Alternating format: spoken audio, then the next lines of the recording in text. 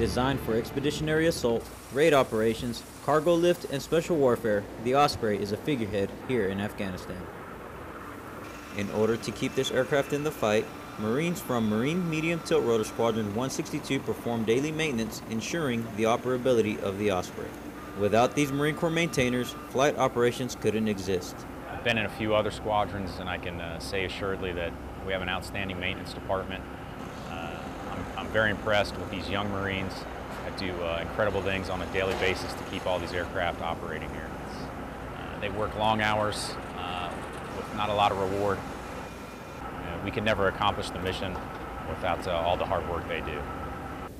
Reporting from Camp Bastion, Afghanistan, I'm Sergeant Ricardo Gomez.